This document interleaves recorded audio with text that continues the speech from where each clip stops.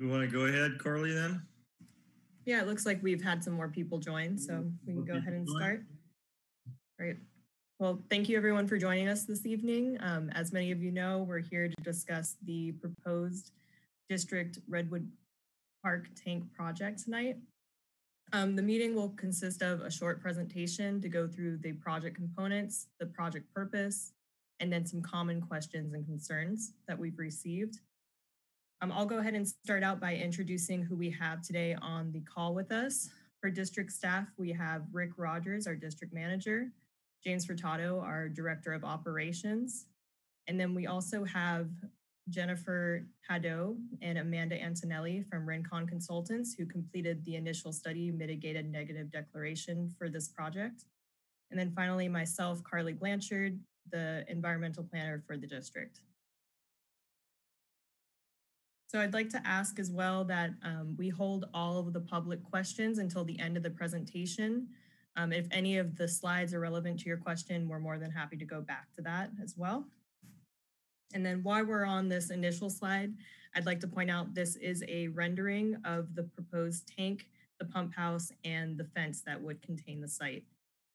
All of this information that's going to be covered in tonight's presentation, along with these photos and any of the other maps, are included in the initial study mitigated negative declaration, and the fact, answers, and questions document the district completed, and that's all on the website.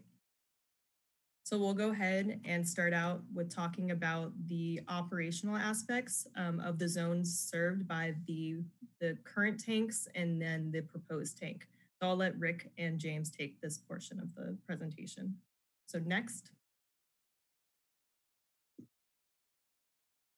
Thank you, Carly. My name is Rick Rogers. I'm the district manager for the San Lorenzo Valley Water District. We thought we'd start with just a short overview of the operations for the area. The Redwood Park tank zone feeds approximately 258 water service connections, either directly from the reservoir or through pass-through from water through this reservoir.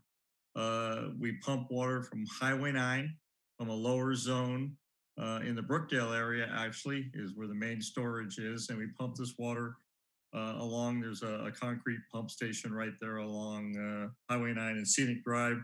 And we pump water up to, right now, it's the two existing Redwood tanks. The water is then stored in those two Redwood tanks and feeds the lower portion of the zone. And then there's a pump located at that tank that pumps water all the way up to the top of, I guess it's Country Club Drive, to the spring tank, and then gravity back and feeds the upper area. And it's about, again, a total of 258 connections. The water is kept in the general neighborhood of Scenic Drive, Park Drive, Country Club, in that direct neighborhood. It's 100% residential. There is no commercial, and it also provides domestic and fire flow for that zone. With that, we can go back to Carly. Great. We can go to the next slide.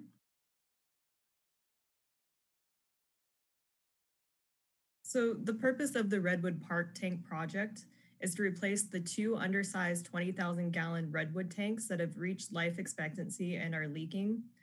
The total storage for that zone currently is the 40,000 gallons, which is undersized for the County of Santa Cruz and the Ben Lomond Fire District's fire flow requirements. The next component of the project would be to replace the leaking and undersized 400 linear feet of pipeline currently serving homes on Country Club Drive. Right now, the pipeline there is 2 inches, and the county and the Ben Lomond Fire District requires a minimum of 6-inch pipeline. The district, we'll talk about this a little later in the presentation as well, but the district's proposing to replace the 2-inch pipeline with 8-inch pipeline, exceeding the fire flow requirements for the county and Ben Lomond Fire. We can go on the next slide. Right. So the project would consist of the following. It would be an 125,000 gallon bolted steel water storage tank, which is about 30 feet in diameter and 20 feet in height. Two water pumps housed in an 80 square foot pump station made from concrete and fire resistant roofing. A base rock surfaced or paved driveway into the tank site, and then the 400 linear feet of pipeline replaced with the 8-inch ductile steel water pipeline connecting the project site to the original swim tank site on Country Club Drive. And finally, a standby backup generator and propane tank for emergency power. Next. Oop. Okay, the proposed project is to be located on an approximately 6,500 square foot parcel located northwest of the intersection of Country Club Drive and Dundee Avenue in Ben Lomond, California. This APN is also available on the district's website in the initial study mitigated negative declaration document, if anyone needs to look into that. Here we have a photo taken below the text from Country Club Drive outside the southwest corner of the proposed water tank site facing northwest. Next. So now we'll move on to some of the common questions and concerns we received during the public review period and from the neighborhood. Again, we have another rendering inside the fence of the proposed tank and the pump house. Okay, we can go to the next slide. So why is the original tank site of the water storage tanks not being used for the new tank? And why is the new tank site being chosen? The proposed project was chosen by the district for the following reasons. Location. The site is located near existing tie-in infrastructure and is large enough to accommodate the needed 125,000 gallon water tank. Cost efficiency. The site offers a much more cost-efficient solution compared to alternative sites in the area while meeting standard fire flow tank size requirements. The tank site is also located at the correct elevation. It's situated at the correct elevation for water delivery throughout the neighborhood. It's a relatively flat slope without grading. The slope of the site is relatively flat, and the geotechnical investigation determined it would be feasible to construct the proposed project without grading. And finally, less environmentally impactful. Fewer trees would need to be removed to accommodate infrastructure. So as compared to other potential sites in the area, including the original tank site, the proposed site would require fewer trees to be removed to accommodate the proposed infrastructure. Right now, there's a proposed of removal of 5 trees, 1 small suppressed coastal redwood, and 4 tan bark oak trees. Next slide, please. Great. So what hours will construction occur, and will the project begin, or when will the project begin, and how long will it take to complete? Construction would occur during the working hours of 8 a.m. to 5 p.m. Monday through Friday, excluding holidays. Construction is estimated to commence in spring 2021 and last for 12 months. Next slide. How will residents access their home? Will roads be closed or blocked by parked construction or associated vehicles? Next. Okay. No roadblocks are proposed during the construction of the water tank. Temporary traffic delays are proposed during pipeline constructions, which would take approximately 2 weeks to complete. Road access would still be passable for the entire 2-week duration of construction. If residents have a special request for time access, for example, a scheduled time they need to leave or return to their home, scheduled construction at their home, or etc., they can contact the district to accommodate these needs. The district standard contractor specifications include provisions requiring the roadway not to be blocked by parked construction personnel vehicles. Next slide. How does the district accommodate emergency postal garbage and recycling services during construction? Service providers, including emergency personnel, postal service, garbage, and recycling, would be contacted before roadway construction begins. The district will ensure scheduled services around daily roadway opening and establish communication protocols. for accommodating unscheduled access needs. In an emergency access or evacuation scenario, steel plates placed along active trenches would quickly be used to restore vehicle access in the roadway. Next. Contractors will be responsible for basic traffic control measures to ensure the safety of vehicle traffic and material delivery, including providing flag persons at affected roadway segments and/or intersections and traffic control signage. Next slide. How much noise will the new pump station contribute to the neighborhood? Will I be able to hear the pumps from my home? The proposed water pumps would be operational for up to 3 hours per day. The pumps would not operate continuously during nighttime or daytime hours. Existing water pump stations at other locations, pump stations with 1 or 2 water pumps generate noise levels between approximately 55 dBA at a distance of 5 feet.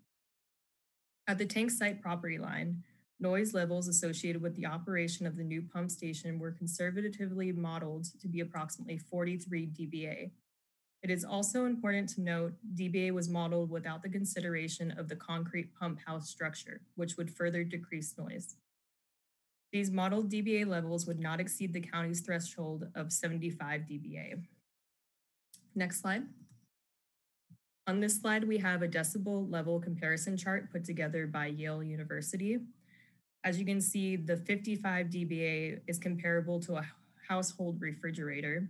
And from the property line, the dBA is reduced to 43, which is close to a suburban area at night noise. And again, please note that these pumps would run less than 3 hours a day and would be housed inside a concrete pump house structure. Next slide. Where will project staging occur? Will staging affect traffic in the neighborhood? Construction staging of smaller equipment and materials would occur primarily within the boundaries of the project site. Larger equipment, as in the water tank materials, may be temporarily staged at the large flat previously graded turnout off State Route 9 or Highway 9 across Highlands County Park. Construction staging would not involve ground disturbance. In addition, temporarily staged equipment would not occupy the entire turnout area. No lane closures of Highway 9 would be required. Staging would not affect parking or traffic within the neighborhood. Next slide. Why is the tank proposed to be 125,000 gallons? The Ben Lomond Fire District in the County of Santa Cruz assessed fire flow needs for the neighborhood and determined a 125,000 gallon water tank was needed. The tank size is considered to be the standard tank size for fire flow requirements in the county.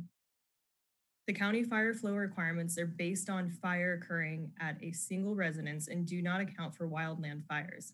However, the improvement of tank capacity storage to the standard 125,000 gallons from the 40,000 gallons currently at the original tank site for the neighborhood would significantly improve fire protection to all homes. Increased tank size allows for more water security and decreases the chance of the tank emptying during emergency events. The automatic pump to fill the tank is also set to begin pumping when the water level drops to a certain height. This adds additional water security and will help maintain water levels in case of an emergency. We can go to the next slide. So that includes our short presentation. We will now go out to the public for questions, comments, and concerns. We will be giving each member about 3 minutes to ask their question or give us their concerns. We'll ask that you use the raise hand function in the meeting, in the Zoom meeting platform. And from there, we'll call on your name and then unmute you, and we'll have one of our staff answer the question. And if I can jump in here real quick, Carly, and two, if you would direct the questions to district staff, we'd appreciate it if we didn't have crosstalk with the participants and direct all of your questions to staff. Thank you.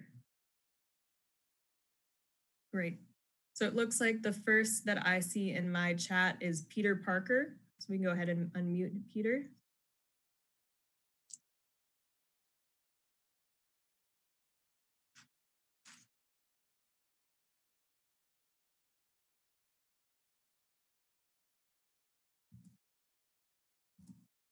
Can you hear us, Peter? There we go. We can hear you. Go ahead.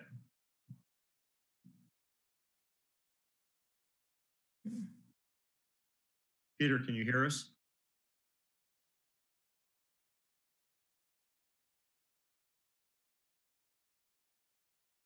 We're not hearing Peter. Do we want to go to our next? Sure, we can come back to Peter. Let's go ahead and I see Julie Carlson is the next on my list. Hi, it's my neighbor Chuck has a question. We're watching together. Sure. Question was, I noticed from the diagram that Dundee Avenue is alongside the tank area and you're showing parking right off Dundee, or is that just in your line? Like, where are you planning on putting the parking for your site? Rick or James? The completed tank project for like parking for district staff servicing the tank or pump station will be on the property. Yes, but that borderline of Dundee Avenue? I believe so.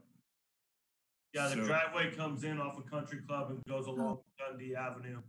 Right. Okay, but Dundee Avenue is not access to your property? Sorry, you were talking when I was talking. I didn't hear that. Dundee Avenue does not have access to your property, then it's completely cut off? That area is proposed to be fenced off, yes. Okay, and I noticed on the rendition of the tank, they showed a nice redwood fence around the thing. Is there a redwood fence going up or is it a chain link fence?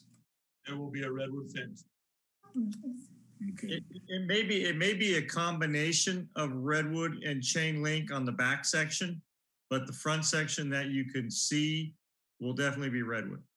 Okay. With the removal of the trees, when you come in from Country Club driving down Dundee Avenue, are they going to strip the trees out along Dundee there? So you see, basically when you come around the corner, you'll see this huge tank?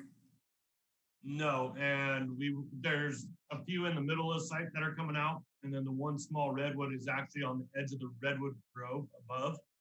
And then we will be planting trees along that fence line along Dundee as well, along with bushes and things that have been proposed to be planted there. Okay.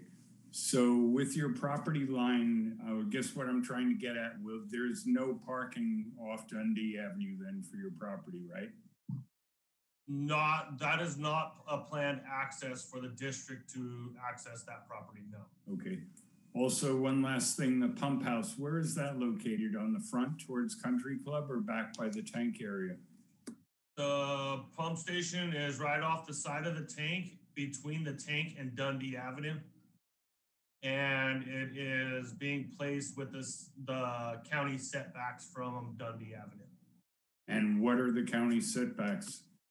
I do believe they're 20 feet. Okay.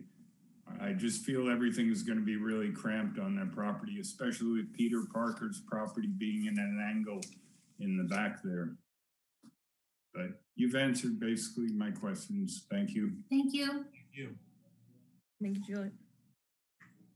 Okay, so I see Peter Parker's back up there, but I don't know if we want to try him one more time and then move on to the next. That'd be fine. Question.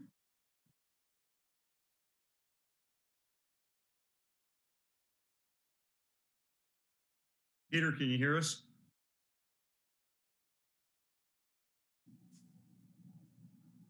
For some reason. Yeah, we still can't hear you, Peter, if you're talking. Peter, it might be better if you could also call in on a phone line, and maybe you could communicate with us over the phone line better. Okay, so we'll go ahead and go on to Mark Randalls in the meantime. So I had a question about emergency access. It makes sense that you would replace the steel plates to allow for emergency vehicle access. The only question I had is how long is that expected to take? Because over the entire length of the trench, I would expect it to be a pretty slow process. but if only part of the trench was uncovered at a time, that could be relatively quickly done.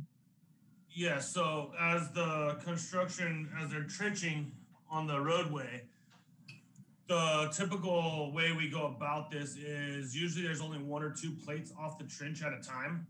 And so that we're only open in the area that work's actually being done. Everything else will already have been plated. And so normally it'll be, like I said, a 1 to 2 plate section that would be open. So, I mean, we're talking like 5 minutes or less to be prepared to have emergency vehicles come through. Okay, that makes sense. And they slide those plates right off of the trench line, so they're in place in the event of emergency. Is all they have to do is slide those plates back over the trench. Yeah, I understand that. It's just the plates themselves weigh 250 pounds to 500 pounds. More than so that. you need heavy equipment. 1,000 pounds, yeah. They're pretty heavy, and you have to use heavy equipment to move them. So that was the only concern there. All right, cool. Thank you. Great. Thank you, Mark. Okay, we can, it looks like David Lohr is next.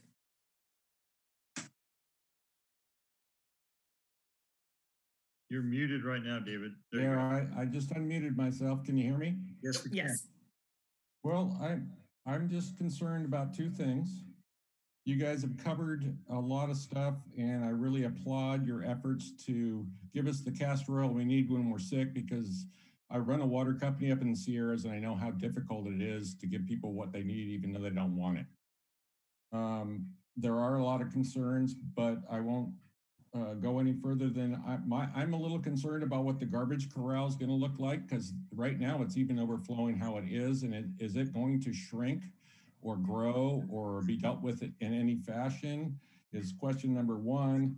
And question number 2, since I live right next to the old tanks, what happens to them when the new tank's in service? Rick, you want to take that? Sure. Well, you know, we don't believe that we Maybe were I don't hear you.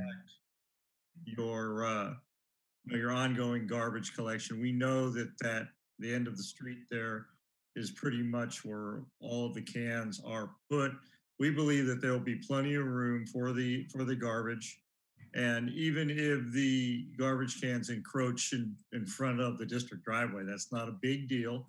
You know, we get out and move garbage cans all the time. When we get done with the project, the old tanks will be removed, and most likely that parcel will be surplused. We haven't quite got that far down the road, but definitely the old tanks will be removed, and we try not to maintain property that we don't need. So most likely that parcel will be surplused.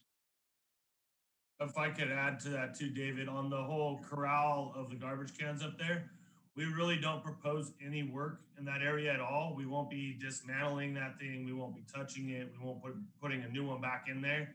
It's planned to keep that area status quo, as we don't believe that it's on the property to begin with. It's in the right of way. That's and correct. It's in the right of way, and so we don't propose any work in that area. Okay, I'm not muted. That's a good answer. There is a fire hydrant right there, and I'm curious about how that ties into the new tank. So that'll be the tie-in for our pump station that'll be pumping out of the new tank. That pump station that's sitting next to there will pump the water from that tank, and that'll be the tie-in point to get into the upper system to pump up to the spring tank that is up higher in the system. Thank you. And thank you for your work. Thank you. Thank you, David. All right, looks like we have Mike Alperin next. Hello, can you hear me? Yes. Some of my questions have been answered by your presentation, but I still have one point that I wanted to try to cover, and that is the traffic control people.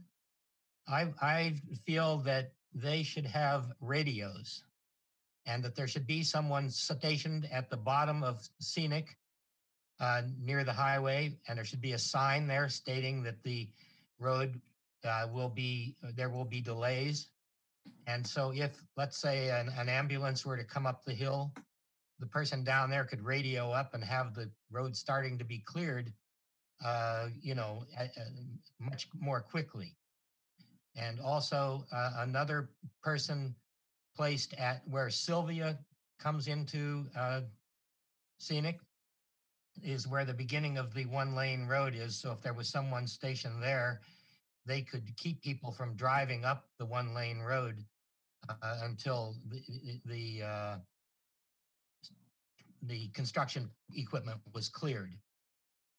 But having that radio control and also having a cell phone in the possession of one of those traffic control people with a phone number that we could call, I guess maybe it's similar to what calling the district would be and having them transfer a message, but still it would be seemingly more expedient to have a number that we could call and let them know that we needed to come through.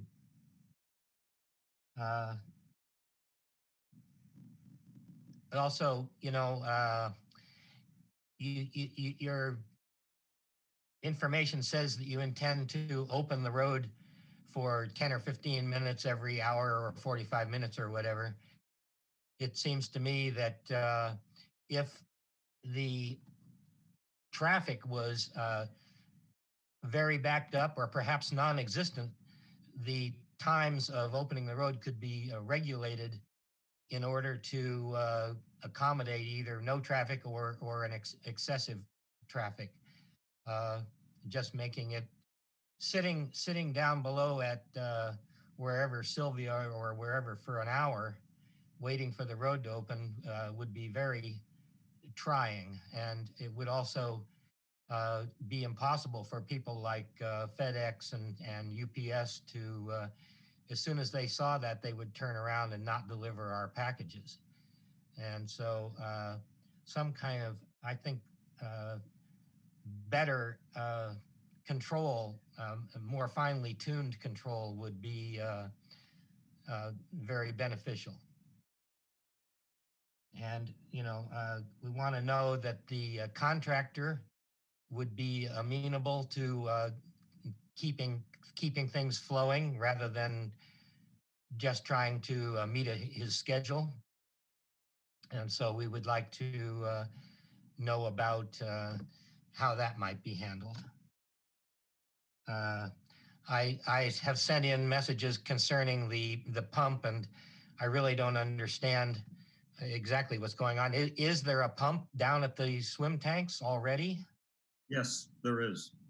Okay, well, that answers part of my question. So the pump that's being installed at the new location would, what is the purpose of that? Why is that necessary if the pump down at the swim tanks is already pumping water up there?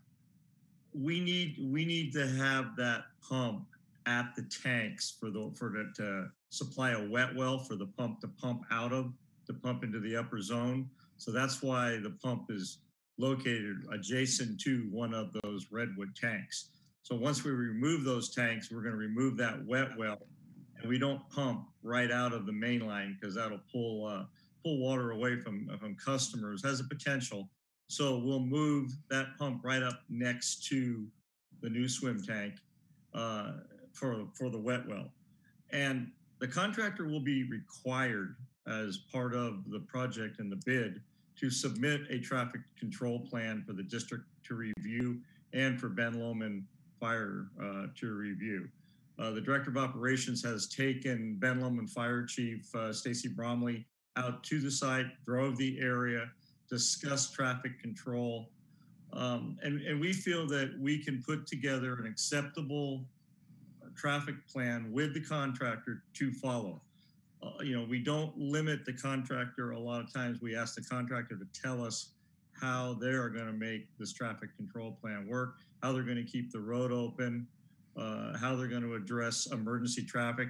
And yes, I would assume that radios and traffic control will be needed. I was part of the project on building the upper tank at the end of Country Club all the way to the top. And we took the tank up in the back of pickup trucks, basically. And that's why this tank has been selected. because it's in panels. And so it takes a small vehicle, so you're not trying to get some oversized vehicle, an 18-wheeler, something that doesn't belong up there to try to get up that hill. The biggest type of equipment that we'll see going up and down that will be a concern for traffic control will be, a concrete truck, a smaller model dump truck, very similar to the type of equipment that goes up and down that road now on, remodeling homes in the neighborhood at the size of a garbage truck. This project doesn't take large equipment to construct. And again, hopefully we're only in the roadway on the pipeline approximately 2 weeks. So it's not like, the project we give close to a year to complete. A lot of that work is off the roadway, or most of this work is off the roadway on the actual parcel on constructing the tank, the concrete ring wall footing, and then bringing the tank up in the back of the small vehicles and erecting the tank and constructing the pump station, which that'll all be done. The majority of that will be done from the property itself. We've done many of these projects on one-way roads in and out. We did the main line above this tank up Country Club, which, those roads going up all the way to the top. There is some dual access, but a lot of it was one-way access as well. And we worked and got folks through. We will have a good traffic plan, and we will require the contractor to stick to that plan to make sure that we get the services. We won't work on the morning of the garbage pickup. We'll make sure that the roadway's open. We work with garbage companies. We'll work with FedEx. We'll work with UPS and so forth.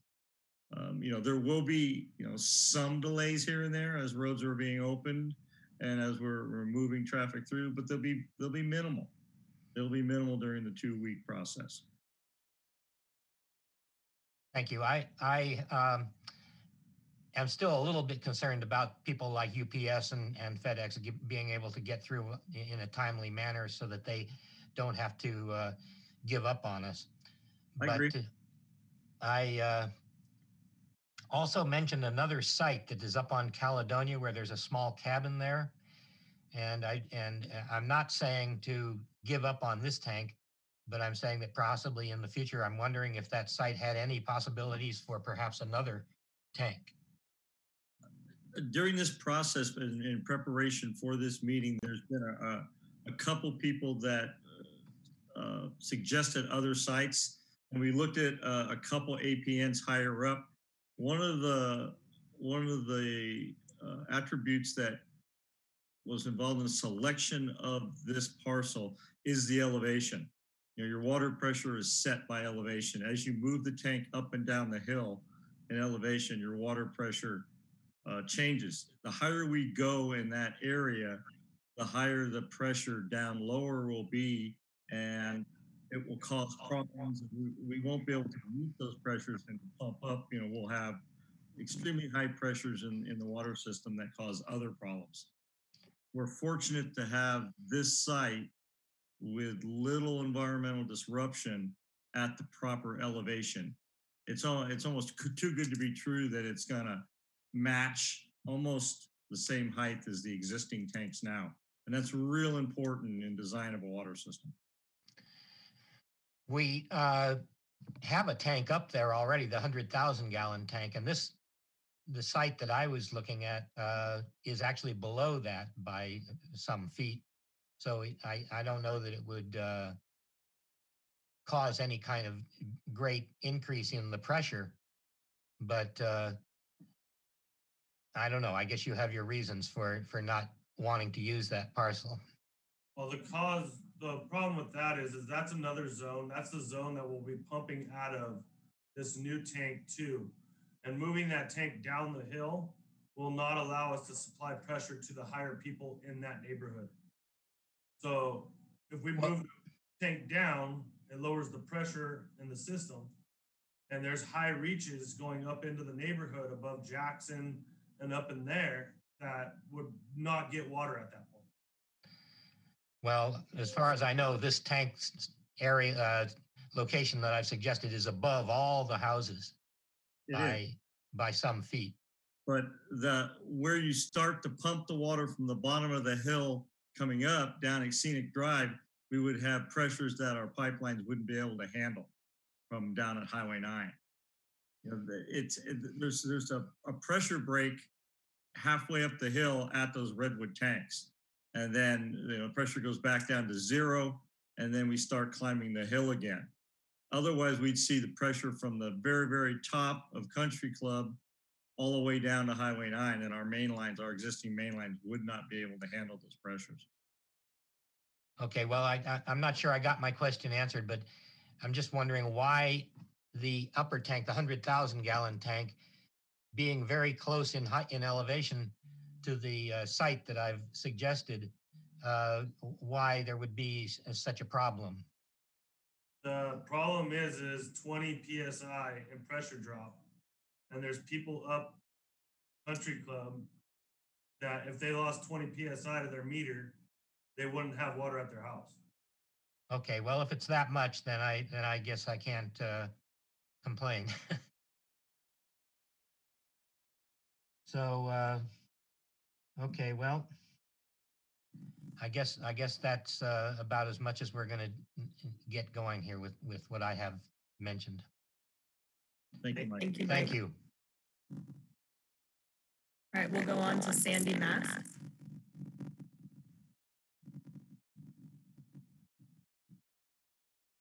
Sandy, you're ready to go. You're mute. There you go. Okay, I just had a couple of questions. So my house is right by the tanks you're about to abandon. And I love those tanks, even though they leak like a sieve. And I appreciate all your efforts to try to save them over the years. I'm the one that calls the San Lorenzo Valley emergency water person and say, they're really leaking bad now. But I am grateful that you are coming up with a solution. So I want to say that first. I'm grateful for you guys. I have a couple of questions. So I recently bought the 2 lots next to the old water tanks. So this is a selfish question. I want to know what you're going to do with the old water tanks because I want them. Because I love them. And so that's a side question, and you guys can talk to me later about that. Also, I had a thing about the road. So my late husband used to be the guy that repaired the road every time we had an infrastructure leak, which we know our infrastructure, let's all be honest, has challenges. And so my late husband was the guy that would always go out with the road patch and help the water guys and help everybody fix their road. So in this new construction thing, what I'd like you guys to throw in for our inconvenience is to repave our roads. I think you should do that because I think I paid $476 last month for my water bill because I have a lot of organic stuff growing and different things. And I check my water pipes all the time. So my point is this. Why don't you, for our inconvenience, throw down repaving our roads? I'm a negotiator. I work for the Santa Cruz County Office of Education. I was former director of alternative education, and I'm here to negotiate a deal. So my thought for you guys is, so due to our inconvenience, you should repave our roads, and I would be thrilled and support the project. I already do, but I would like you to do that for all your consumers who really care about our community. And we have roads from all the ruptures every however many feet where the junctures happen. And I've lived here for 35 freaking years. So I want to say, I love you guys. I appreciate you guys. And I think you should throw in a whole road repavement program for Dundee, Jackson, and Country Club. That's all I'm saying, because I'm working a deal here. That's it. I love you guys. And you guys, whenever I call, are so awesome. I'm just saying, I think you should do that for the community for the inconvenience. Even though you're really doing the right thing by providing better fire safe and all the other stuff. But I think you'll get great traction with the community if you say, and by the way, we're going to repave your roads and throw $3 on our bill. I don't care. I'm just telling you, I ran 24 school programs and I think I know what I'm talking about. So there it is. I'm excited. And also, I'm interested in buying your water tanks and your property when you're all done with the show. Amen. Hallelujah. Done. Well, Sandy, just real quick, on the road where we are going to do, in the area we are trenching and installing the new main line, we are planning an overlay of those roads. No, but make us happy, Rick. Make us happy. You know, Jim Raposa and I, we go way back. I go back way in the time machine. So make us happy. Just pave all the roads around there and you will be the rock star of the community. We will. After. I'm talking after, obviously. We will pave the areas that we do construction in. We will do a complete overlay of those areas where we trench to put pipeline. Well, how about though? Wait. Back the truck up. Back the truck up, buddy. We won't go any further. Back the truck up. Think about how many times somebody's had to come out there with road patch because the infrastructure had a challenge. I'm not blaming anybody. I'm not dissing anybody. I'm just saying, how about for the first time in the world, take care of this other little small community. And I know you guys do a lot of good work. I have no issue with that. I'm the partner of the director of the water company who talked to you earlier in the Sierras. I'm just saying, wouldn't you be in the popular group, which maybe you care about or not, but you say, hey, because of the inconvenience, we're going to make sure, because we've busted lines all over. In fact, we had a bust right by my house that's on a plastic pipe, one of those patches that we've been doing for years. And I'm just thinking, if you guys fix the roads, you're going to be heroes in this community. And maybe that's not important to you, but I just thought I'd throw it out there. Thank you. God bless you. I'm done. Thank you, Sandy. All right, and we'll go over to Nat Johnston.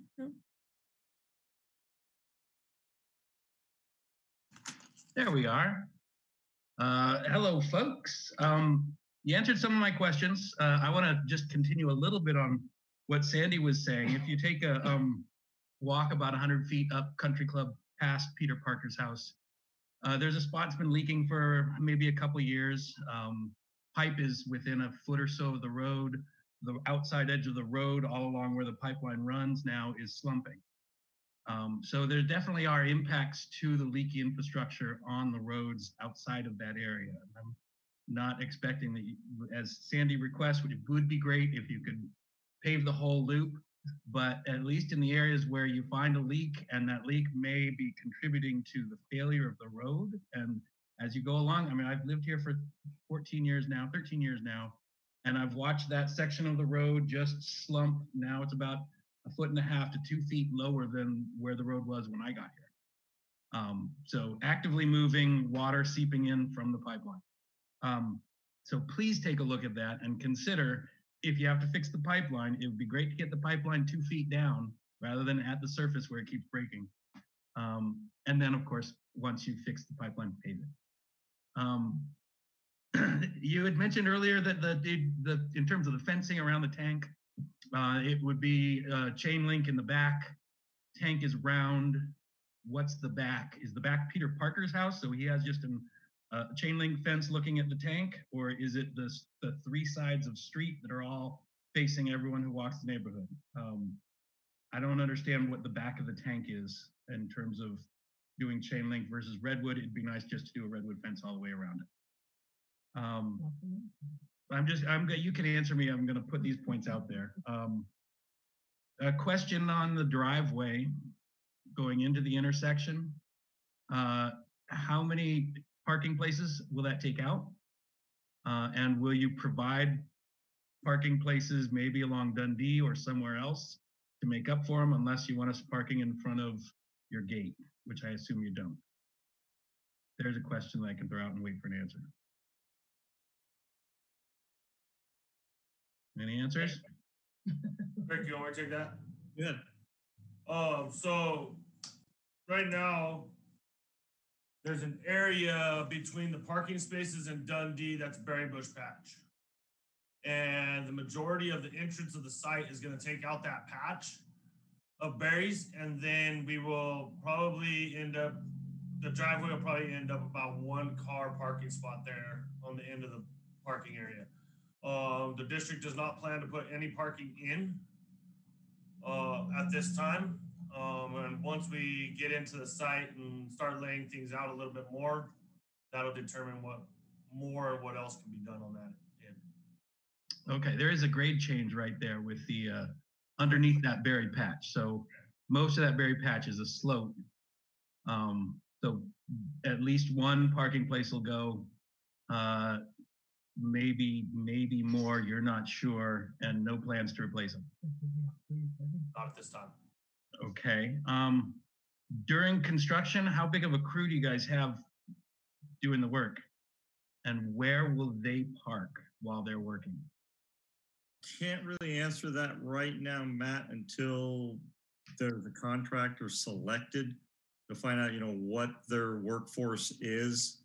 I mean, I can say typically they're not large crews. However, I can't speak for that until we actually select a contractor, and then we sit down and talk about the traffic control plan and the construction plan, and we realize that it's tight ingress and egress on the site, pretty typical.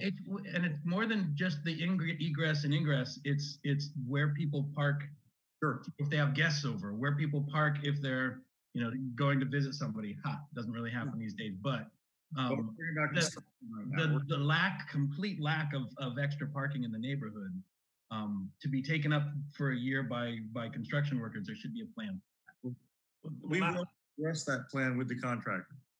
And Matt, I will say I'm doing all these long Pico tanks right now. Yeah. And every one of these sites is very tight up. And the crews that are working on those, the maximum crew that I've seen on site is 4 people at those sites. And those are 2 tanks per site with grading and everything else. And they're on those sites, they have to park on site. There's nowhere else to park. So I would imagine that this is the same thing. And there's enough room there to where they could park once they get their grubbing and grading done, that there's no problem with them being able to make an area where they can park their vehicles out of everybody's way on site in order to keep the area clean. Okay, we'd like to see that be a requirement. That'd be great. Rather than just we'll figure it out later.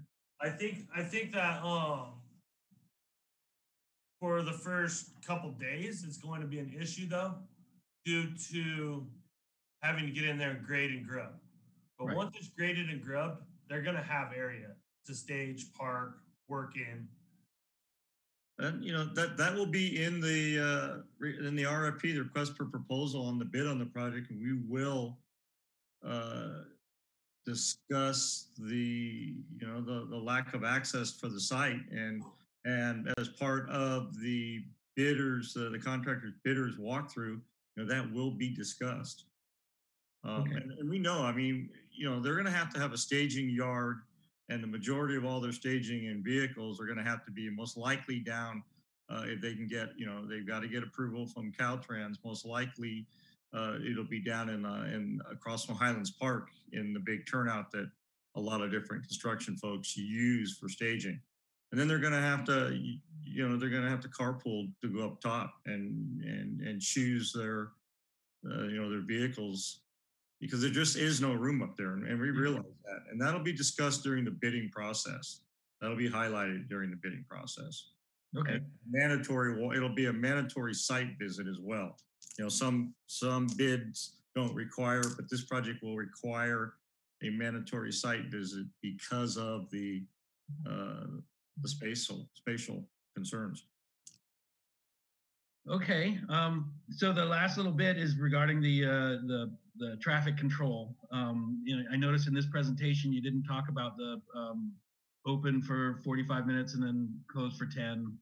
Is that still part of the plan? Yes. And as I pointed out before, it seems like that is a new mitigation under CEQA. Are you guys planning on recirculating or no? I'm not quite sure. Amanda or Jennifer can answer. Yeah. So this is Amanda Antonelli, and I'm with RINCON and wrote the initial study mitigated negative declaration, so I can hop in on that.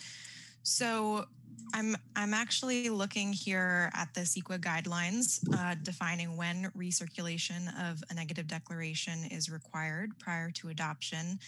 And it's really when a substantial revision is made, meaning a new avoidable significant effect is identified and mitigation measures or project revisions must be added in order to reduce the effect to insignificance.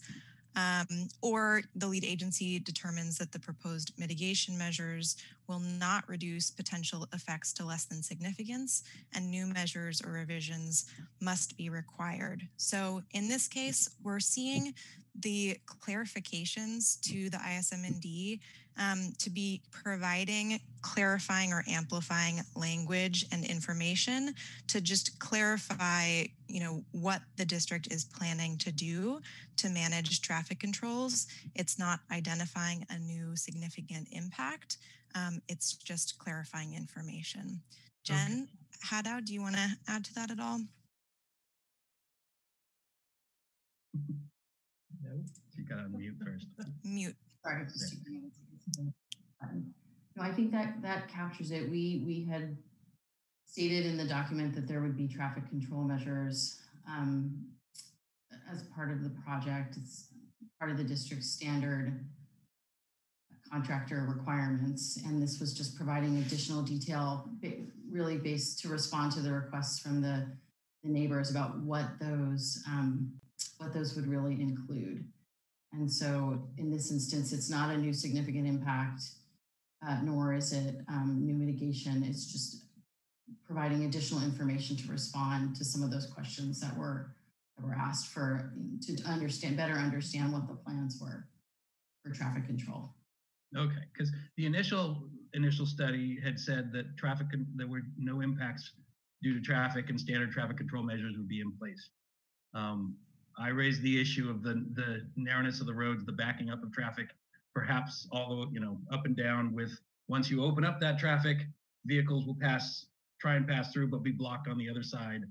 And then it was revised to have the open closed thing, which was, I don't think it's a standard traffic control, just your typical traffic control measure of opening 10 minutes an hour. It may be or may not be, but it seemed like it was added in as a response to identify a significant impact. But I understand you guys are not going to revise it. You're going to move forward with it. Personally, I'm not going to take you to court over it. The last piece is with the road, and when you're doing the trenching, I know it's typical for in county, if you get an encroachment permit from the county, that you don't block off the road before 8:30 to allow the morning commute traffic to go through. Can we get a commitment from you that you won't block the road off and start the actual trenching until after 8:30 so that the morning traffic can get out? Yeah. We usually have a standard on that, Matt, of 9 o'clock on almost all of our construction project sites. And on the whole traffic control plan thing, that was the plan the whole time. We knew it was a very tight roadway there. And we did some pipeline construction out in Lompico, and we had the same thing that we did on that pipeline. And with it being notified, posted, and getting the information out there and getting the exact timelines of when it's open, it actually worked out really well, because people figured out that, okay, this is my time that I get to go down the hill, or this is my time that I get to come up the hill, and they would show up at that time or just before that time, and keeping it on schedule is the best way to keep it flowing. Yes. So how does that work with UPS and FedEx? Are they aware of the times when it's going to be open and closed? They will be. We will be reaching out to them. We will contact them, and we will work with them, and we'll find out the mail person's route. And usually, the mail person, I know it's not UPS or FedEx, but we will reach out to them. But the mail person is an easy one because usually they're the same time in the same neighborhood every day. Right. And so we'll make sure that we're ready for them every time. With UPS and FedEx, we'll reach out to them, see the best way of handling it with them, and we'll work something out. We'll make sure that you all are getting your packages, deliveries are being made, garbages are picked up, mail's being delivered. The 4 different gas companies. Yeah. And I have to strongly agree with James by having these set times that will make sure the road is open. It really it takes the stress of people trying to come and go at all times, and it limits it. Although we open the road, but people do try to make those times, and then there's less traffic when we do the construction, and we try to move people through. Okay. It's important that we get people through. And there are times, with UPS, with drivers and so forth, if we can time this so we're not in the Christmas season, then there's not temporary drivers and those type of things that, they just want to get in and out and toss the package. So we time this during the right time of year when the package delivery is not as high as it is in the Christmas season, and that we should have a pretty good success rate. Nothing's perfect, but we will work with these agencies. Okay, and then I just want to go back to the very first, the fence around the tank. For Peter's sake, please have a redwood fence on his side. It's what they can see. I mean, if there's I'm not sure which house is Peter in that. It's the only one adjacent. If they can see it, because what we normally do with fencing, that gets down to normally we contact neighborhoods and we talk to people as it goes in, and that fence that you saw is actually a wood fence that we have at another tank site we just built, and that wood fence goes to 3 sides, and the far back side where there's no houses is where the chain link is. So we will work, and if it requires a full 360 around the tank in Redwood, it's not a large fence, and we will do that in Redwood. It just depends, and we like to go with chain link if it's possible, just because of it's very low in maintenance. But we also understand the importance of the visual aesthetics of the home, and that's why the home from homes. That's why we did the artist rendition to show what an actual tank site. That's actually a fence that was lifted and put in that picture from another tank site in Boulder Creek. Well, I know for Peter's sake, again, it's the noise that he's most concerned about because he is right next to it. And I know that he's very, very concerned. I'm not sure if he's the gentleman that went out. There's been some folks that went out to another one of our pump stations. And we will work, and that pump station that they went to was just your standard concrete building without the noise reduction doors and louver ventings and so forth. I doubt if you will hear anything coming from that pump station, but the proof will be when it's constructed. And we are planning to minimize noise. I will say to that too. Very small pumps.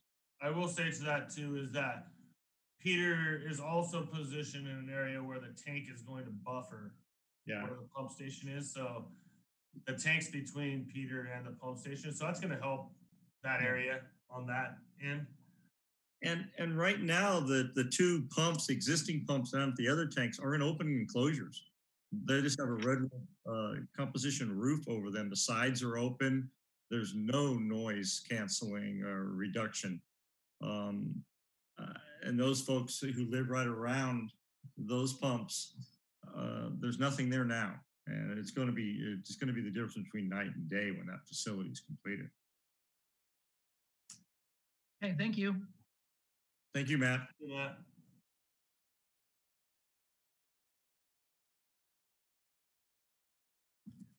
Sorry, it's muted there. It looks like we have a few repeat people asking questions. I don't know if we want to skip to someone that hasn't gone. It looks like we have Nick Nakari. I don't think he's spoke yet. And same with Peter is back on. Rick, do you have a preference if we go back through or?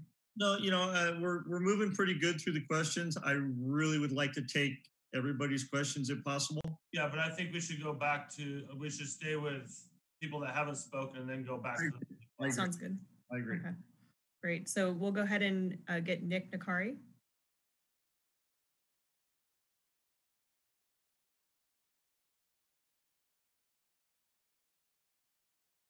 Evening, Nick. Can you hear us? Nick, you're on mute. There you go. Can you hear me now? Yeah. Okay, great.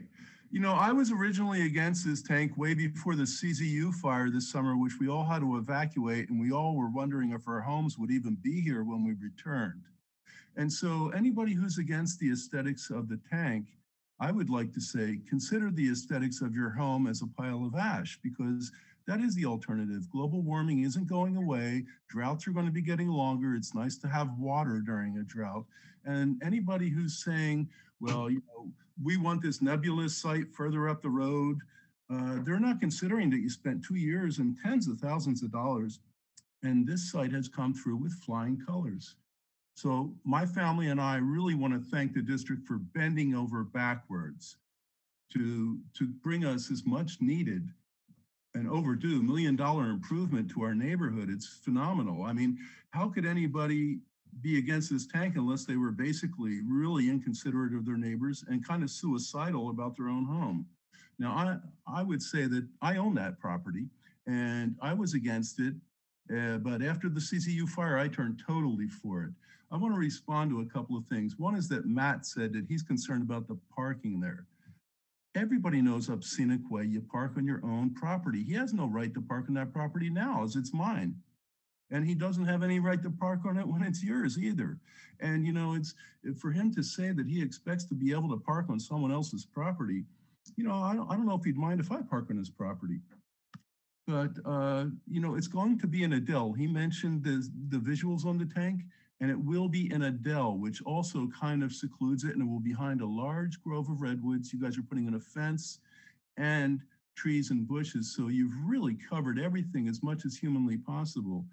I understand about UPS trucks. We get our deliveries from Amazon too. So, it's great that you're doing all that. You can't fly the materials in by helicopter or drop them by parachute. There's going to have to be some trucks. Same with Highway 9. I mean, nobody's house up here could have even been built without construction trucks coming up. So let's not be so selfish about our own little private parking area and consider the community. Also, I would like to say that I have contacted the person at the end of Dundee, and there is an alternative route available from down by Sylvia all the way up to Dundee, and an emergency vehicle can get in during that. Sandy had mentioned repaving the road, and what I would like to say to her is, I live up here too, and I know what that road's like because I'm the one that's out there now. I guess her late husband was paving the road a little bit.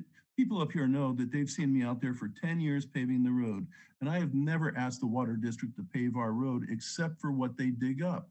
It's not their responsibility, it's the road maintenance department. You can't ask the water district to do something that's not their responsibility at the same time, like asking social services to repave the road. It's just not your business. So I do see a few people up here that are concerned about issues. Of course, we can't move it further up the road. That just doesn't make sense. It's not even possible to get past Mike Alperin's house unless you're really risking it because the road is so bad right there. Rick, I would like to ask you about a little bit with the construction vehicles. You guys seem like you're doing a whole lot on that, and there will be communications between different ends of the safety people out there. But I think that you've done everything humanly possible. Why would somebody be so selfish as to deny this amazing gift to our community? So Rick, could you go over a little bit more of what the district is doing in the way of mitigations? I think that Sandy has a right to want the road repaved, but she needs to contact the road maintenance department. You guys are covering up any damage that you do, and you're going to repave the road. And I fought hard to get that in there, and you put it in. You guys are doing an excellent job of bringing water safety to our community. I mean, who that's not suicidal in a sense would not want to double, and this tank will double our capacity for water up here. So if you guys could just make a few comments about what I've said, let me know that at least the audio was on. Thanks, and I'd like to get back to you after that. You know, I look at it. You know, the district wants to be a good neighbor and wants to work with the neighborhood. And projects today, it's important that all steps are taken regarding, you know, repairs to the roadway that the district damages, good environmental stewardship during construction. You know, we did hire a tree arborist to come in and do evaluations of the grove of redwoods. It is very important that the grove of redwoods are not removed, and they will not be removed. I think we're removing one small tree that's being requested, redwood tree, due to the fact that it's unhealthy, and the arborist says it needs to come out. Otherwise, and we're replanting native for animal food. We're definitely have, I think, 4 to 5 native types of berries and hazelnut to replant. I think we're putting an owl house in for rodent control on the pump station. But it, you know, I appreciate Nick's support, but it's very important that we get your questions answered. And it's very important to the district that we are good neighbors. Can I ask a question? Another question, part of that? There seems to be some concern, Mike had mentioned, about the top of the pump station, the roof. I said, well, it's going to be concrete. And he said, yeah, but the roof won't be concrete. Of course it won't. But is there going to be sound insulation on the roof too? It'll be inside the building, but we are actually looking at, you know, construction materials that come a long ways architectural wise, and we are looking at a solid concrete. We're changing our standards to address fire management of our facilities, and we are looking to put in a complete concrete pump station, a small pump station, very similar to what you see out in state parks. I hate to use this comparison. The restroom facilities that you see in state parks that are solid concrete. Our standards have changed with the fire, and we are hardening all of our sites. So I think you'll see a solid concrete pump station, and you'll see sound dooring on the main front door going in, and sound venting put in. Another part of my question, Rick, if I may, on Dundee Avenue, we've got a narrow road there, and sometimes people park on Dundee in a little spot that's by the property, and it sticks out in the road. So Chuck had asked earlier about that, because that is a concern for people that have to drive down Dundee. So we lost you, Nick. Right. So do we want to, while we're waiting for Nick to come back, do we want to move to someone else who hasn't spoke, Carly? Sure. So we have Peter Parker again. I just talked to Noel, and he said that looks like Peter's mic is outdated for Zoom. So Peter, if you can call in on the phone, I believe that was sent in the chat to you directly, or you can also put your question into the chat and I can read it out if we want to do it that way. Are we sure that he's not one of those numbers that has called in? I'm not sure. Maybe I don't think we have anything in the chat. Let's try to bring Peter back on and see if we can hear him this time. Peter, can you hear us? Oh. He might be one of those numbers. There's Peter. Peter, also, if you have a camera, Peter, you can put your phone number up there if that is one of your phone numbers. I mean, because we can't communicate with you.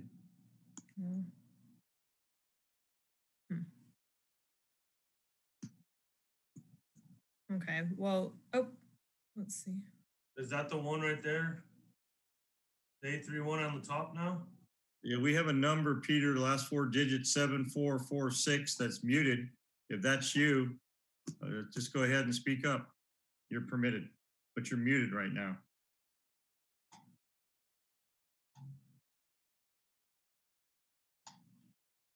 I actually believe Peter's number ends in the 4275 from calls I've had.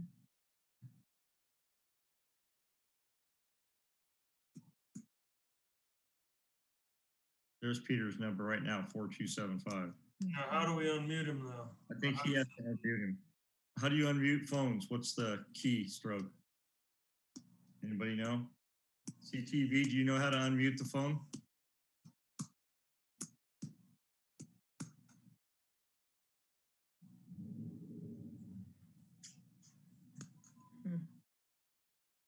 Okay, well, we can come back and try again here, but we can, let's go ahead and move on.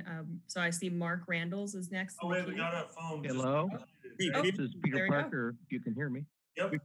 Hello? Yes, Go ahead, Peter. Oh, great.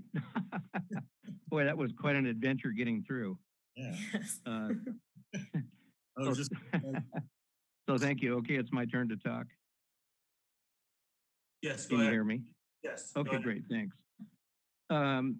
So concerning the pump noise, I went up to the station on Blackstone Terrace for a couple days and waited for the pump to come down. It never did. And I called Carly today, and James was able to turn the pump on remotely while I was sitting right next to it. So that was great. I really appreciate you guys making the effort to make that happen. So here's my experience with the pump station. So it's not soundproof, definitely. It has a metal door that's vented. And what I noticed was that I could hear the noise from about 100 feet away on the side where the door was. But everywhere else, if I got about 30 or 40 feet away, you could hardly hear it at all. So I think it's going to make a big difference how that pump station is oriented, or as I think Rick was saying, you're looking at a new design that would be completely concrete, including the roof, and that might actually be truly soundproof. So this one was not quiet. I was a little disappointed that it was as loud as it was. I mean, I'm sure it's going to be better than having an open pump, but my property in my dwelling is very close to this unit. So that is a concern for me. And I also, so yeah. So let me also just back up a little bit here. At the last meeting we had in person last year, or toward the beginning of this year, we had asked for the location of the tank to be marked on site so that we could actually see where it is. And when I look at the plot plan, it looks like the retaining wall cuts right up on the slope to my property, and that the tank is possibly only 3 feet away from my property. Although I had been told before that it was going to be located down in the dell. So there's some confusion about that. I would really like to see some sort of marker go up.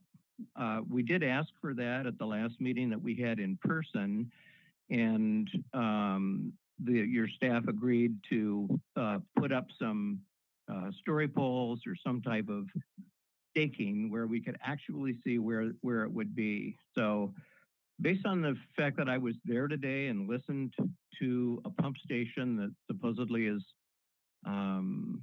the same that is being or was being planned for this site and has a similar pump, I think it's a 3.5 horse unit. The proximity to my property is definitely something that I'm going to be noticing and having to deal with. So I would really like to see some kind of story pole go up so that we can locate that. The rendering that was shown, and I know that that's just a photograph of another tank that was superimposed on the site. And it also, the comment was that there was no grading, but it looks like quite a bit of excavation. It looks like that retaining wall, based on the topography lines, is about maybe 6 to 8 feet tall. So again, I'm just a little concerned about the proximity to my place. And so I'd just like to request that you do mark that definitely so that we can tell where it is. And if you're anticipating a better design that's even more soundproof, that would be great to hear.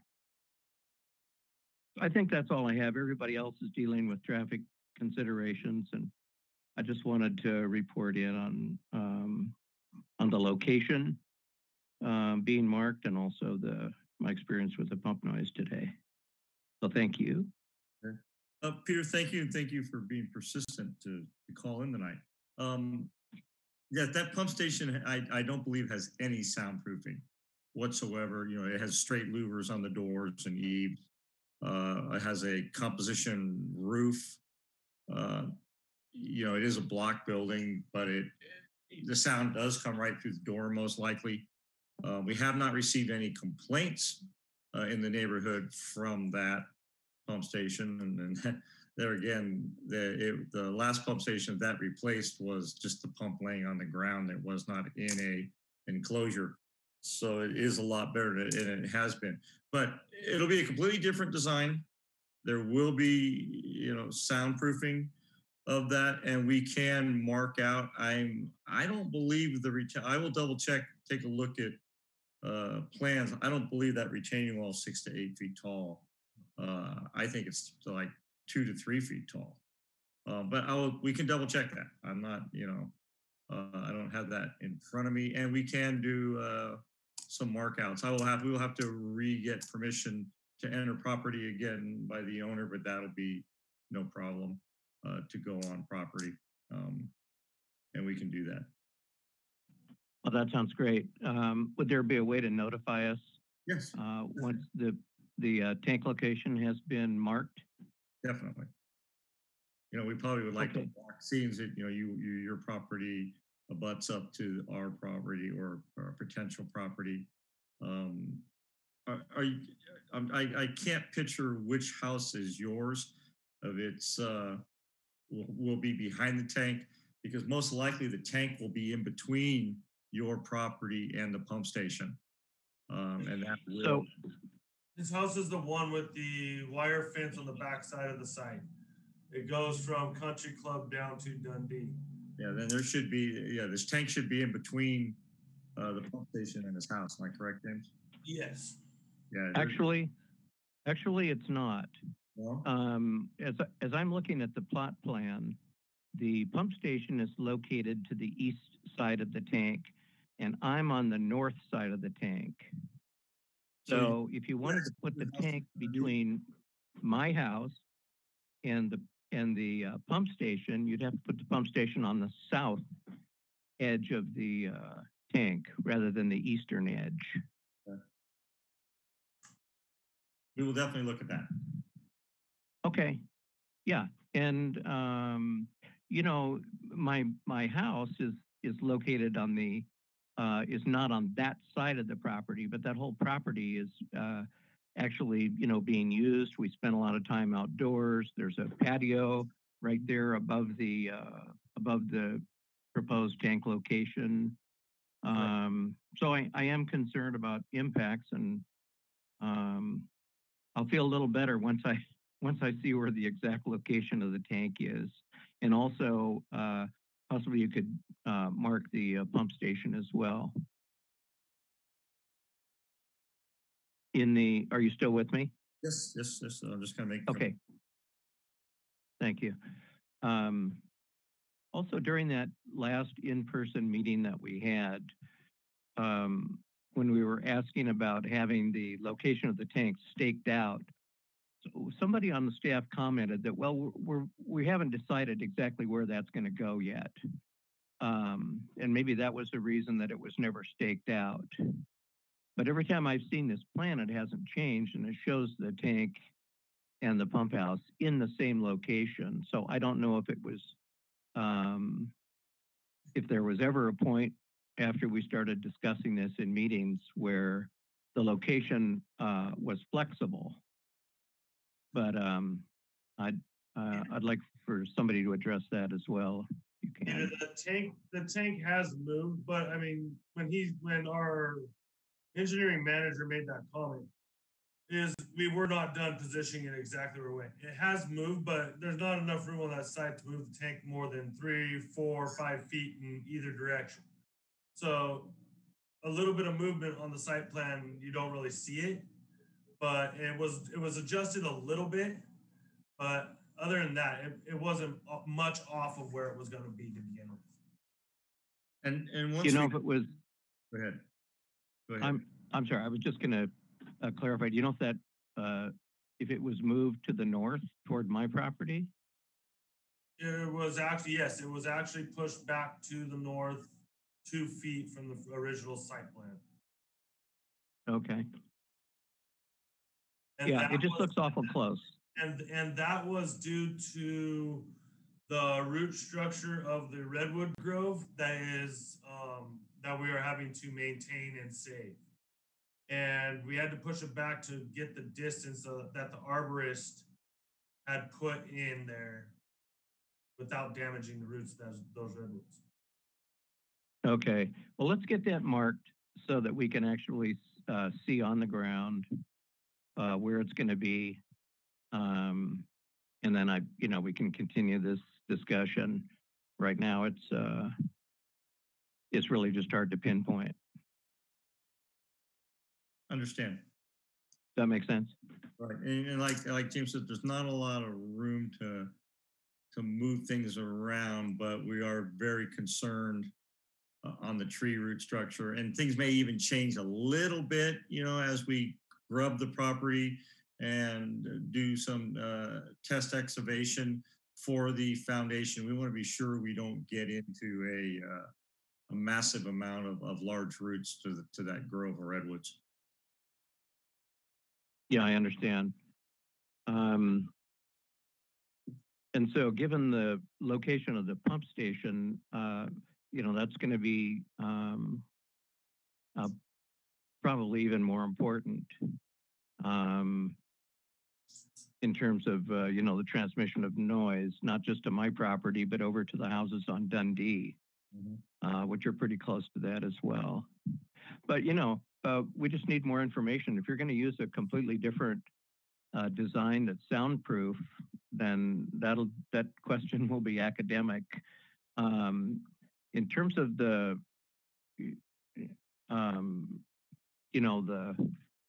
proximity of the tank to my property, I'm not so concerned about the appearance. I think, from what I can tell, it's located several feet below my property. Right. But it also looks like that retaining wall cuts into the slope, and I'm just a little concerned about destabilizing anything up above it. So, without more information as to exactly where the tank is located or within 2 or 3 feet, I don't really know where to go with this. So hopefully that's something that you guys can take care of soon. Correct. Okay. Well, that sounds good. I really appreciate you guys taking this into consideration and helping me with the pump station today. Sorry you had to stay up there and wait because we can't turn those on and off. Well, I know James was able to find a button somewhere that he pushed and he turned it on. But no, I took my work up there and I was working for a couple hours, so it wasn't wasted time, but it was wonderful to hear the pump come out and, oh, okay, now I can hear what it is. Yeah, Peter, I wish it hadn't.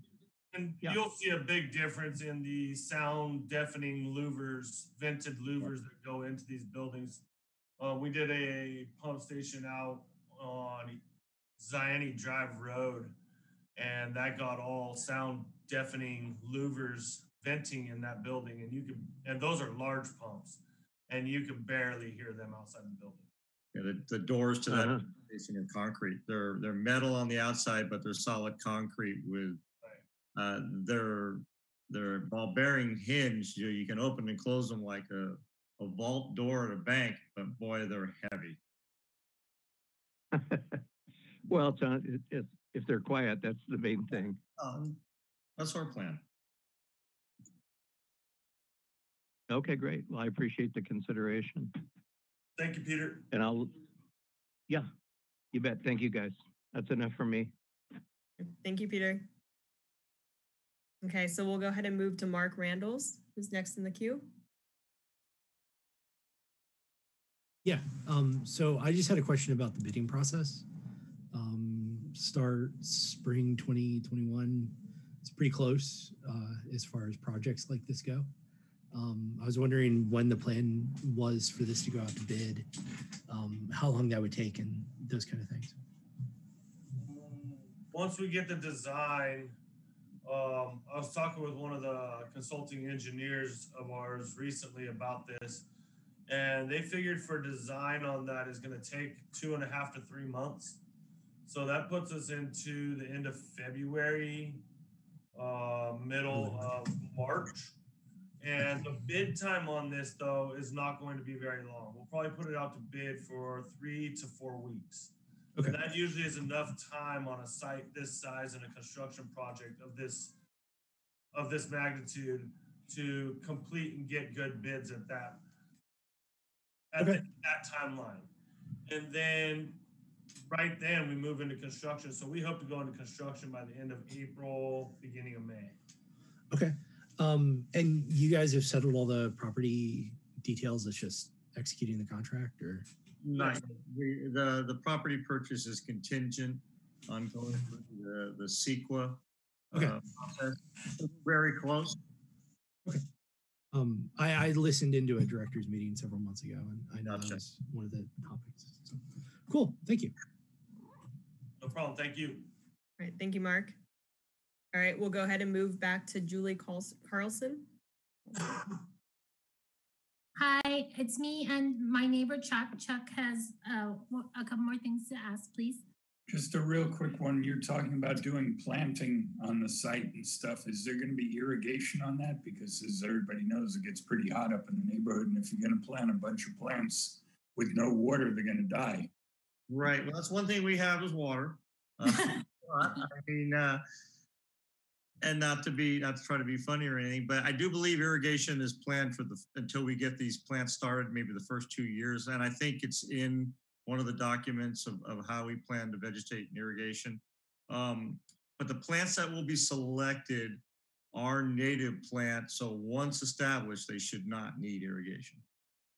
Okay. And one last thing on the parking thing. Dundee Avenue is a private road, and we have had some issues with people parking too close to Dundee, and it makes it hard to get down the road. There's a neighbor across the way that has a water meter right in the road, and if you go off the road, you're going to run over their water meter. So you guys should be aware of the parking and kind of limited to the side on, Country Club, not so much Dundee, if it's possible.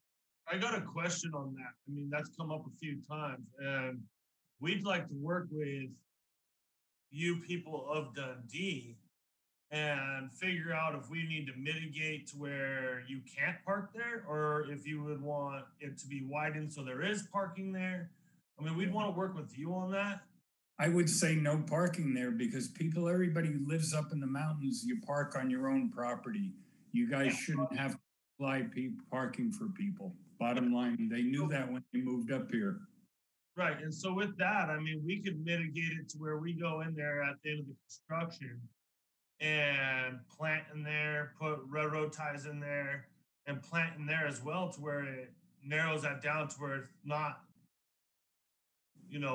inviting to people to park there.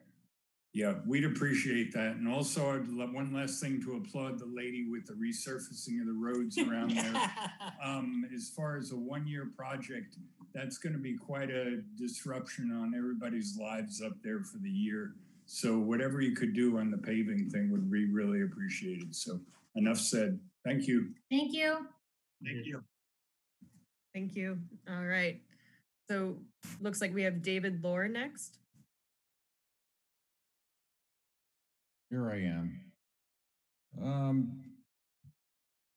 Will you mute? Go ahead, Jay. We can hear you. Will you mute? We can hear you. We have two computers in the same room, which creates an echo. Rick, I just wanted to inform you. Will you turn your sound off? Yeah. Rick, I just want to inform you that yes, we live right above the pump station, and two of your men came and put insulation because not us, but some other people that must have had been louder for, complained, and you guys responded and put some sort of sound insulation in a little pump shack there next to the wooden tanks about 2 years ago. Right. That was one thing I noticed that you didn't understand that actually did happen, and it's to your credit. Well, I understand it happened, but the next thing I got is existing water lines that are poly and above ground, and I'm curious what's going to be the disposition of the poly line that runs right below our house from the tanks up to Dundee. All of those lines. It's above ground, and David, I saw a lot of water lines melted in the fire.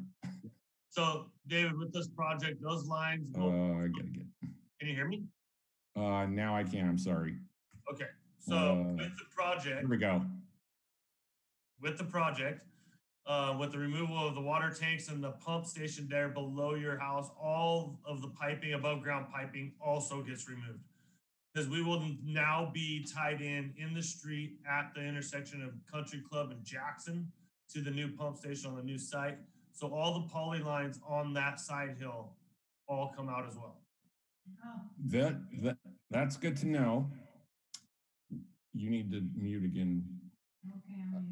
Okay. The other question I have is my understanding. I've watched your talented technicians repair every welded joint around our house over the last couple of years. So poly, I run a water company up in the Sierras. We don't have poly. We have asbestos cement, which is not as resilient, let me say. But they use the same type of couplers and repair clamps to do that. And what is going on is we're trying to get a whole neighborhood pitch in to repave our road. But every time you guys come out and put one of those repairs in, because it's really hard for them to fix because they also put a 12-inch slurry in around the pipe. So they got a jackhammer every leak before they can put a wraparound compression fitting on it. But I'm kind of up against the same thing up in LaPorte, is that we don't want to repave the roads until the water lines are pretty secure or replaced. So I'd like to be able to work with you guys on, I think the poly line itself is just fine. It's just the welds that they used are starting to fail.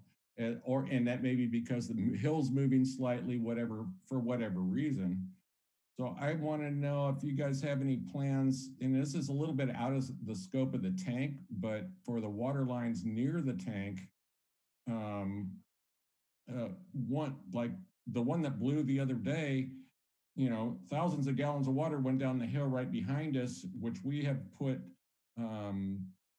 some hay over to kind of keep the erosion from happening. But your guys are, stressed out. They're running around, aging water system. Mine's 60 years old, so it's got problems all the time. I'm the one that answers the call and fixes the problem. So I understand. But like when they patch the road, usually within a few months, there's a 4-inch hole there because it's not compacted. And I'm just little want to work with you guys on, since this is not opposed to what Nick said earlier, call the road department. We have all paid to pave this road. It's a private system, and we're all looking at paying again to have it repaved. And I'm just concerned about doing that before we have an intact water system.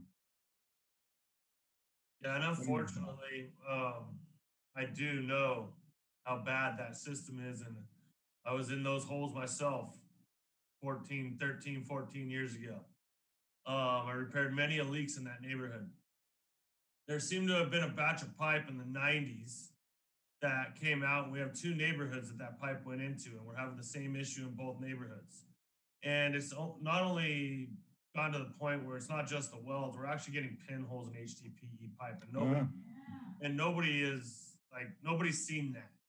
And it's a new thing. And then we started talking with PG&E, and they're starting to get it in their poly lines. And so we don't have a plan at this time to do a new pipe in that area. We are working on our water master plan, and then that'll do a heat map of where leaks are and where we've had a majority of leaks. And that will be one of the factors that pushes a neighborhood into a mainline replacement. That is in the works and is due to be complete here in January. And we'll see where it lines out, but I completely agree with you. We are up there a lot. We have made a lot of patches up there. We have made a lot of repairs up there. But right now, at this time, we do not have a pipe plan for that area. So I should understand that we shouldn't repave our road for a few years until you guys decide what to do with that? I would lean towards that, yeah, because if we do end up coming through there and putting a new pipeline in, then we would work with the neighborhood for a resurface of the whole area. Right. But I can't tell you if that's 10 years down the road or 5 years down the road at this point. Okay, door number 3. Has anyone ever considered that there's a whole lot of energy into traffic in these conversations of doing the work like they do on freeways at night? I'm kind of shooting myself in the foot because I would be affected by me more, and a few people around me more than anybody, but all the other people would really benefit if it happened between, say, 10 p.m. and 5 a.m. Just a thought. Yeah, in a neighborhood like that, we don't tend to like to do night work because it's in such close proximity to homes. We have done night work on Bear Creek Road and Highway 9, which is, there's noise usually there all night anyway. But in a neighborhood like that, there's no noise at night, and it's just not good PR. Right. Good enough. It occurred to me. Next question is about the tank itself. And both together require either a vinyl liner or a USF coating. Which one is this going to have? It's going to have the NFS 61 coating. NSF, which has to be redone about every 10 to 15 years. Usually they have a 20-year lifespan, 20 to 30-year lifespan. Cool. They have the new coatings they have now are really upgraded and a lot more. They hold up a lot better. And the last question I have is order of construction. Will they be putting the water line in the line up Dundee or Country Club first, or the tank in first? I'm seeing it as the construction at the tank site will begin. And as that's going on, they will probably move in and do that pipeline somewhere in the middle there. But I would expect, I want to see it to where they open up the site enough to where they can stage and be off the roadway and out of the air, keep everything open and then come in and do the piping. That way they can put their equipment up into the site. Yeah, I would think that the pipeline should be first just because of that, but I'm not an engineer. Yeah, it's just, we got to be able to get it. We got to be able to put the equipment somewhere. And if we don't go in that site and start getting it opened up to put stuff somewhere, that's the only place we really have to put it. Cool.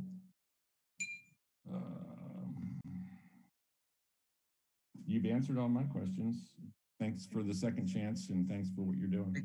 Thank you, David. Thank you. All right.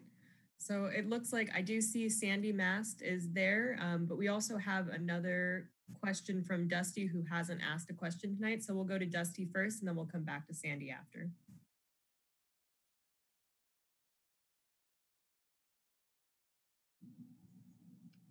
Dusty, can you hear us?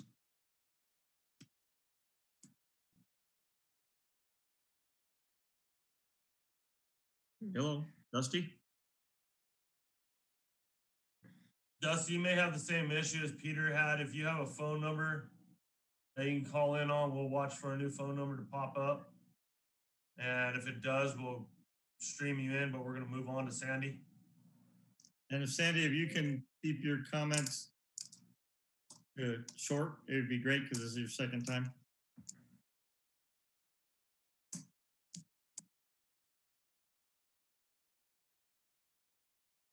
Sandy, it looks like you're muted. I'm unmuted. There we go. Dusty lives in my neighborhood, and I was a teacher at San Lorenzo Valley High School and junior high, and I taught his son. So Dusty probably has a few things to say because he's had to do a lot of water mitigation for the road. I don't know why he's not hooked in, but I just want to thank you. All I wanted to sign up for is to say thank you. Your chat function is turned off, which they know because they don't want people like me last time going on 3 email addresses and harassing them. So I get it. But I just want to say this to you guys. I appreciate all your efforts, and I thought I would close with this. We just want the infrastructure repaired, and your guys are about that. And this is the most traction I've ever seen since I moved here in 1985, which before some of you were born, to say that you are the best water company ever. And I should close the meeting with this because I think we're amazing and I appreciate. I know you're trying to clean up on aisle 9, as I like to call it. And there's a lot on aisle 9. It's a pain in the ass, pardon my French. And I just want to say thank you. That's all I wanted to do. That's why I put my hand up to say thank you, because I recognize how hard it is. I ran 24 schools throughout the county with all the kids, and I get a little bit of what you're dealing with. And you're doing an infrastructure that's really hard. And all I want to say is thank you very much for all you're doing. That's it. Thank you. Dusty Hookie, are you still out there? You want to try to get your comments in? There's definitely no new phone number that popped up, but let's see if we can get them again. Go ahead and unmute, Dusty. Let's see if we can get Dusty Hookie on the. Dusty, you're there, but we're not hearing you.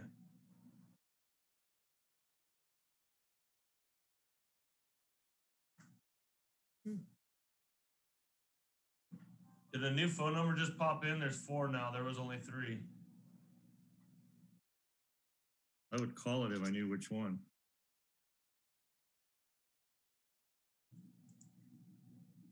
Can we open the chat so Dusty can tell us which one? Oh, that number just went away again.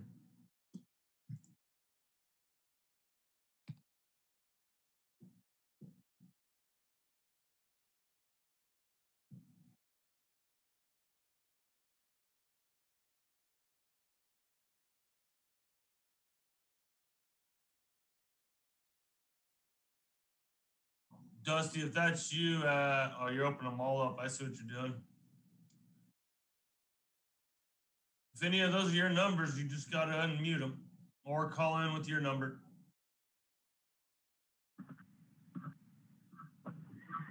This is not Dusty. This is Mardine.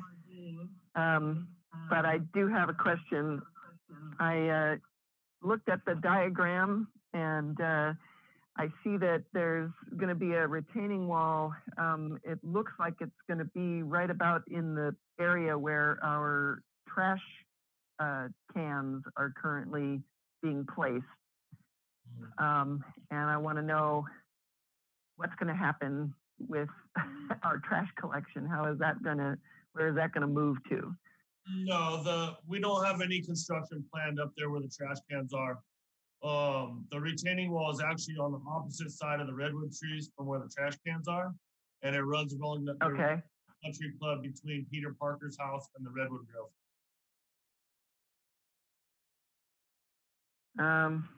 Well, the driveway is going to come from the intersection of Country Club and Dundee.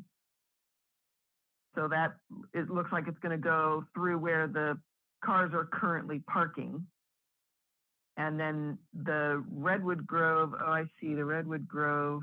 It looks like you've got the tree bases indicated there. It's a little hard to decipher the diagram. Okay, so the scale is difficult to understand, but you're saying that retaining wall is going to be on the other side of the Redwood Grove from Country Club, from the intersection. Correct. Okay, so it's not going to affect our trash collection area at all? No, we have no plans to do any construction in the trash collection area. The driveway may take up one of the parking spots there, but the driveway isn't set to be more than 12 feet wide at this point per plans. So it's not going to be that invasive, but it will be a little invasive. Okay. All right, that was my question. Thank you. Thank you. Dusty, are you still there? Have you tried to chat or tried to talk to us? Oh, we got a new phone number. I think it's the 5172 is the new phone number. But Dusty, you're muted.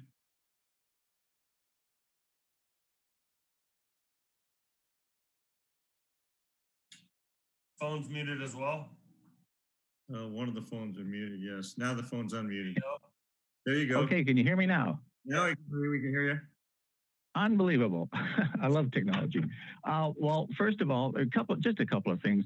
I'm kind of the new guy in the neighborhood here. My wife and I moved here February 1st, 1972. And I think that the first thing that I see is that none of you guys that are on this meeting live up here. So you're not going to be experiencing what we're experiencing. And then I've heard a lot of really great things about all of the work that's going to be done to minimize the impact on all of the neighbors up here. But we all know that things happen. You know, a foreman gets, you know, he's moved the plates on and off a half dozen times in the last 30 minutes, and he's going to be a little pissed off. So, you know, I want to know, who do we call if things aren't going as perfectly as planned? Who do we call? I mean, of you five lovely people, who's there that we can talk to? We will send a letter out, Dusty. This is Rick. Me and you worked together many, many years ago. Yep, I was going to bring that up. We have worked together on your projects. We will send a letter out before construction starts with all the different information, with an email tree so we can communicate with you, asking for emails. And most likely it'll be James, our director of operation, will be assigned your point of contact with direct phone numbers. And we'll also have a construction manager, and he will take his direction from James, or an engineering manager. And we will have people, and obviously you could always pick up the phone and call me. Right. But we'll have people assigned to this project. Great. That's good news. And going back to Sandy Matt's point, way back in the history of time, Rick and I negotiated. We were in the process of paving this section of Country Club, and because his water trucks or maintenance trucks were up and down a road practically more than some of the residents, those guys agreed to chip in a little bit of money on the road maintenance, which was hugely appreciated. And so this is, you know, sort of a shared responsibility in all of this. Probably, as Sandy indicated, would go a huge way, because clearly we're all going to be very much impacted by this, Peter in particular. And as far as goodwill and all of that goes, it would be probably a worthwhile thing to discuss, not in this particular meeting, but down the road. When we did that project, as you remember, Dusty, all of our pipelines were 1.5 and 2 inch above ground. and they were constantly breaking, and we were constantly up there. The road was dirt. The road finally washed down to where all the piping was exposed, and we went in there. Right, right. And we did. I mean, the dust that used to go onto your house was incredible. And we went in there and put all new, larger main in, and then we did an overlay, a complete overlay, and it's changed that whole road and neighborhood. A long time ago. Right. Long. What else has changed is that we're in there fixing the same pipe all the time. Yeah, it's unfortunate some of that pipe, there's been an issue with it. But, I am concerned about what Matt Johnson brought up, and someone sent us a picture, I do believe, of that section of road that shows the alligatoring, and there may be an issue with our pipe there. And, that's a no-brainer for us to check out and right. look at that. Further down the road, because we are going to do an overlay of the section of where our tanks are now up to the new tank site, where we put in a new pipe. And there's no doubt that an overlay leaves the neighborhood, and it's something we can talk about. Obviously, I don't want to cry the blues, but the district does not have a lot of money. And with this fire, we have been really. You have 100% of ours. Yeah, 100% of yours. Yeah, but we can always talk. Okay, good, good. And one last quick thing, and this regards our good friend and very responsible and great neighbor Peter. I think we should all agree to let him decide what decibel level is appropriate and acceptable to him. And then after this thing is all built and completed, whether it's 40 decibels or 35 or a jet engine, it's got to be him that has to decide what is appropriate. And then it should be agreed that whatever mitigating issues have to be employed to get that decibel level to what is acceptable to him and to the immediate neighbors that he also has. I think that should also be considered. I totally agree with you. One person's noise, what they hear in another person. I have other projects, Dusty, where things were out of my control. I couldn't do anything about a transformer. Well, we worked on the pump station, but the PG&E transformer, I couldn't even hear it standing at the base of the pole. Right. But the lady who lived adjacent to that, she heard it. And, there was a lot of issues back and forth. And finally, we couldn't do anything. PG&E wouldn't do anything with the transformer. They said it was within their tolerances. They came out. But we can work on our pump station. And I'm confident, and I don't have any issue working with Peter on the pump station itself, because I know those pumps are very small, and I know we can mitigate the noise there. But I'm hesitant to say I'll do whatever I have to do just in case some things are out of the control of the district. But I will work on the pump station. And I do want to iterate to that as well. The pumps run 3 hours or less per day.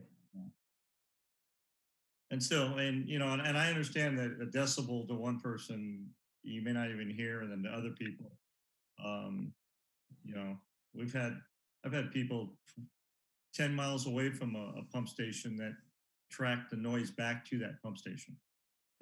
I'm sure. I'm rather certain that when I'm making margaritas with my blender, I'm probably pissing off some neighbors. So I get it. See how that sounds.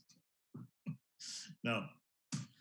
But we'll do what we can to work with Peter. Obviously, he's impacted probably. He's right there. And he has, concerns about retaining walls and so forth. And, we can meet those concerns. Good. All right. Well, thanks everyone for the time. Appreciate it. Good talking to you again. Likewise. Thank you. Okay, so it does look like we have David Lohr again. We'll take David's question, and then we might want to think about closing out the meeting. And David, if you could make it short, we'd appreciate it. This is your third or fourth time. Eyes are getting heavy.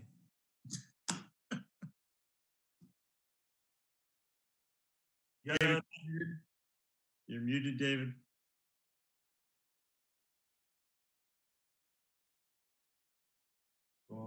David.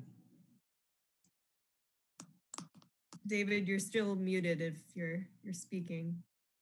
I'm trying to, hi. There we go. It's me, Sandy Mast. We're partners, David, Laura, and I. So that's why we're tag teaming you. So the point is Dusty, I raised his kid in high school and junior high, and we're a tight community, and we just love you guys, but we really need you to like hear us about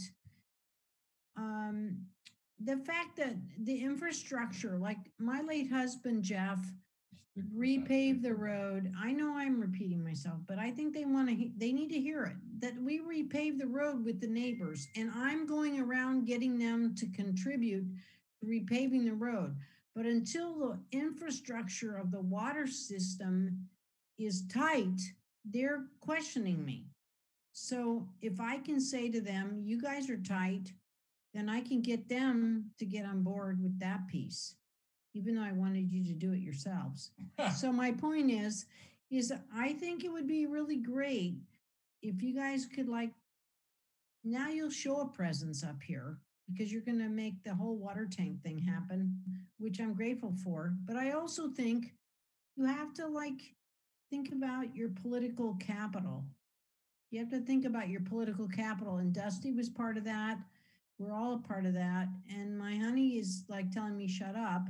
But the point is that you have to really think about, this is our community. I've been here since 85. I love you guys. I love the place, and I want you to be part of us. And I'm the first person to call on the emergency line when something happens. So I just want to say how much I appreciate you, but I also want you to take care of us. Take care of us. We count on you. And I paid $476 on my water bill last month.